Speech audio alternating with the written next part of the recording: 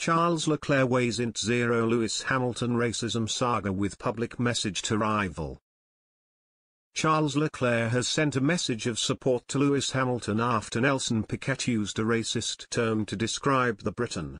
During an interview which took place last November and was broadcast in Brazil on Monday night, Piquet described Hamilton as the Neguinho on 2 occasions as he discussed the 37-year-old's clash with Max Verstappen at last year's British Grand Prix.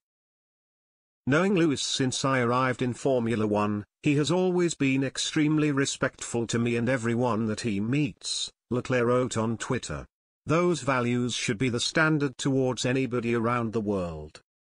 The comments made towards Lewis should not be tolerated, and we should continue to push for a more diverse and inclusive sport.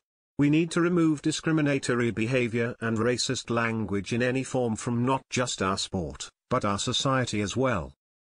Piquet's comment came as he conducted an interview in Portuguese with Motorsport Talk's Ricardo Oliveira.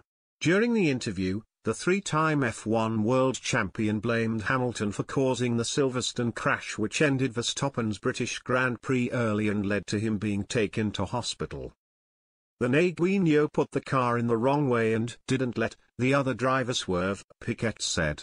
The Neguinho put the car in the wrong way on the corner. It's because you don't know the curve.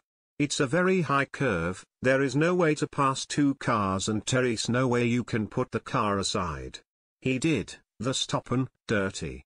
His luck was that only the other one was gone. The comments have been widely vilified across the sport, with F1, the FIA and Mercedes releasing statements off the back of them. And Hamilton, himself, has called for action to be taken. It's more than language, the veteran said in a statement. These archaic mindsets need to change and have no place in our sport. I've been surrounded by these attitudes and targeted my whole life. There has been plenty of time to learn. Time has come for action. And Mercedes wrote, we condemn in the strongest terms any use of racist or discriminatory language of any kind. Lewis has spearheaded our sport's efforts to combat racism, and he is a true champion of diversity on and off track.